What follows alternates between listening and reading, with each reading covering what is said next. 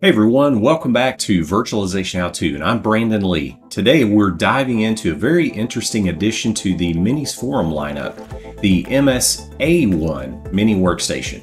If you're like me and were excited about the MS-01, you may have said to yourself, what if we had an MS-01 except with an AMD Ryzen-based processor? Well, that is exactly what the MS-A1 is. But as always, the devil is in the detail. So let's unpack what the Minisforum MS-A1 brings to the table as a potential home server.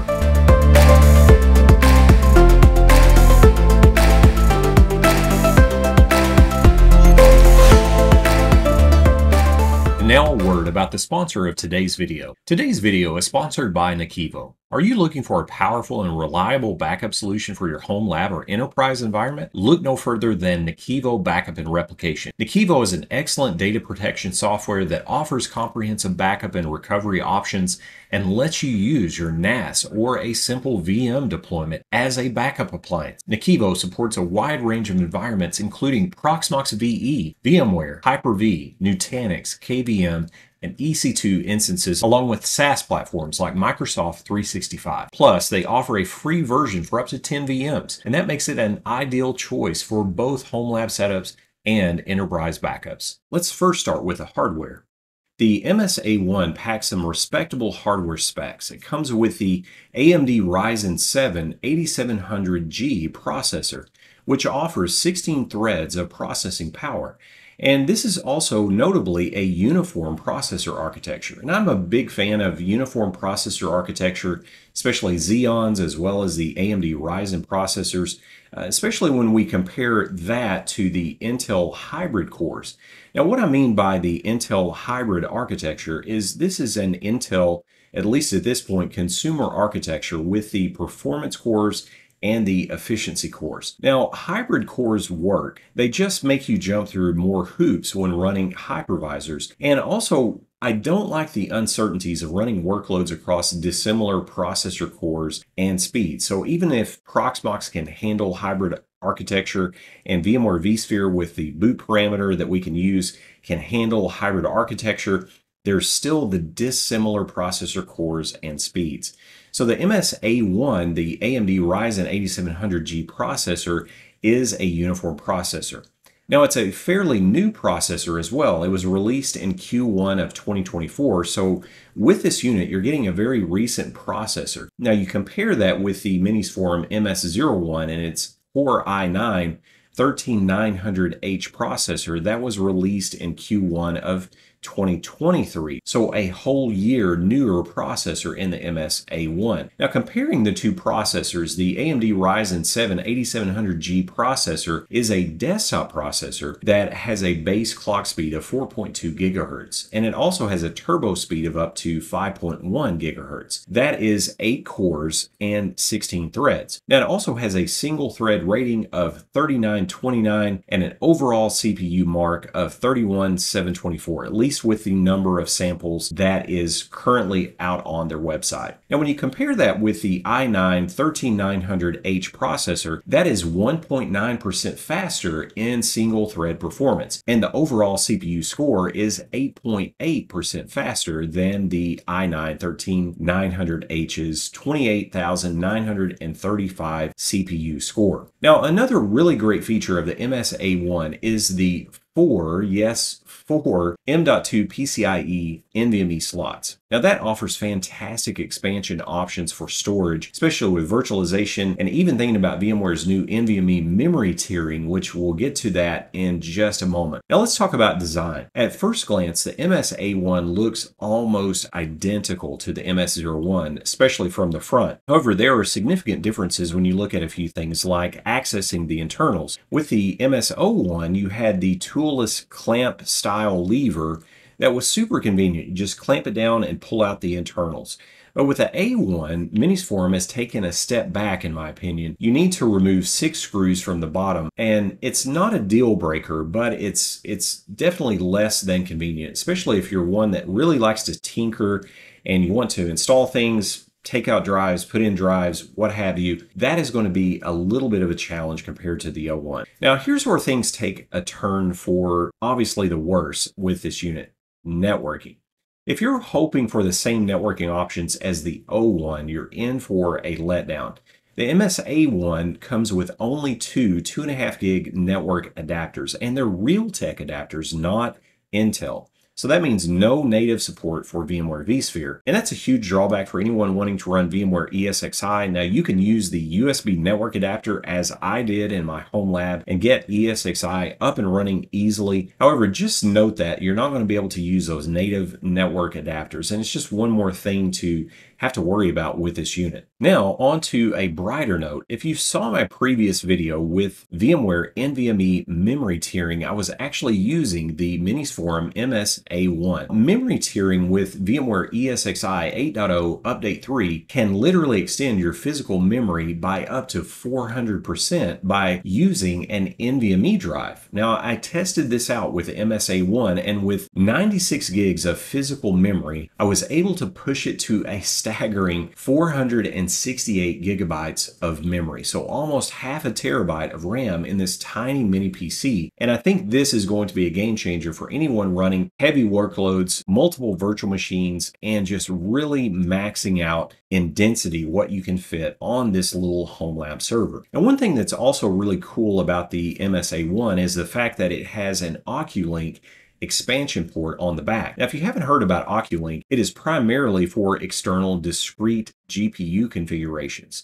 So while this unit doesn't have an internal PCIe slot like the MS-01, it does have the OCulink port that the MS-01 does not have. So that is kind of a give and take between the two. I still think I prefer the internal PCIe slot of the MS-01 compared to the OCulink, but do note that it is an option. Power consumption is always a concern in home labs as well.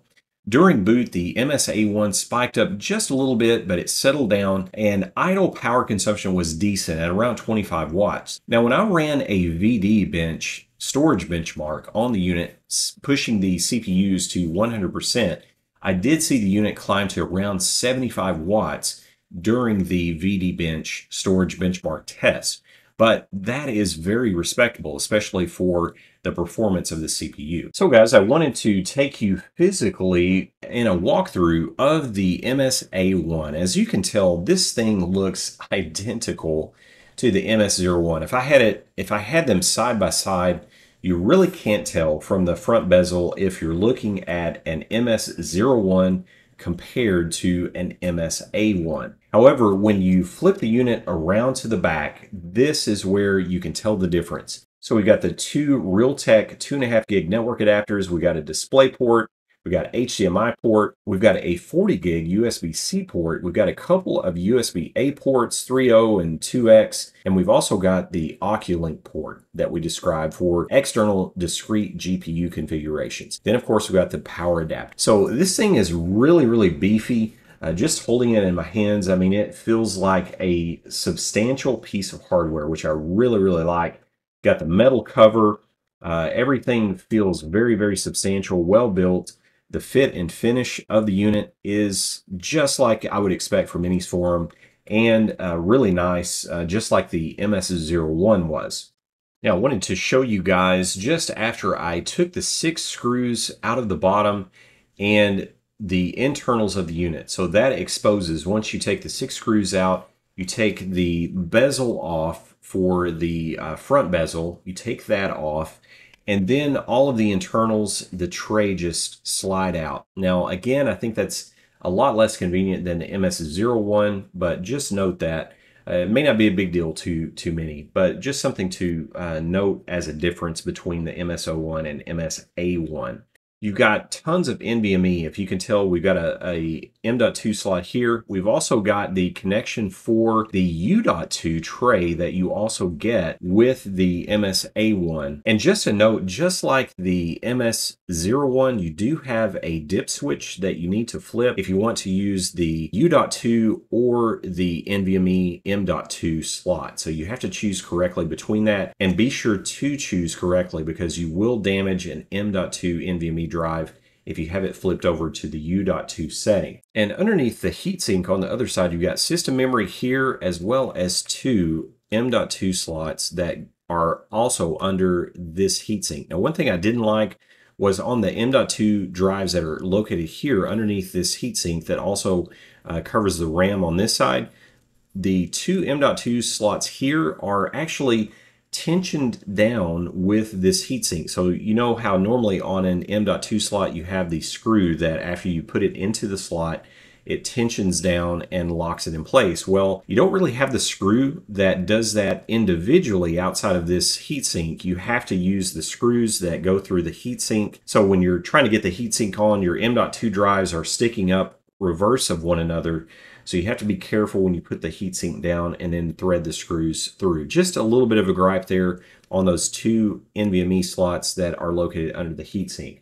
However, you also have the M.2 slot here on the other side, and then you also have the M.2 slot here that also goes along with the U.2 expansion plate that you can install that comes with the unit. Now, what's a verdict? Well, the Minisforum MS-A1 is powerful, especially with the Ryzen processor, DDR5 memory, 4 NVMe slots, and that will really get you a lot of processing power and options for storage and virtualization. And I think that is a great couple of features with this unit. However, the networking aspect of the MS-A1 is less than desirable. The two Realtek 2.5 gig network adapters to me is almost a deal breaker with this unit compared to the MS-01, which has the two 10 gig adapters and 2.5 gig adapters and their Intel, which work on VMware ESXi or Proxmox. So it just gives you way more options for your money depending on what you want to run, but it allows you to make that decision or even change your mind down the road on which hypervisor you're running on the unit. So in my humble opinion, the MS-A1 is more suited for a Proxmox only environment. If you want a great Proxmox server with an AMD Ryzen processor that is an AM5 generation CPU, this is a great unit, and it has tons of storage. It's really good hardware. You've got the horsepower of the 8700G, but it also has the disappointment on the networking side, in my opinion. Even with Proxmox, you still only have the two 2.5 gig Realtek network adapters. Is the Ryzen 7 8700G processor an option that you're willing to spend the money on the A1 compared to the MS-01? Drop your thoughts in the comments below. And if you found this review helpful, don't forget to like, subscribe, and hit the bell icon for more home lab content and just cool stuff that we cover on this channel. Well, thanks for watching. Keep on home labbing, stay safe out there, and I will see you on the next video.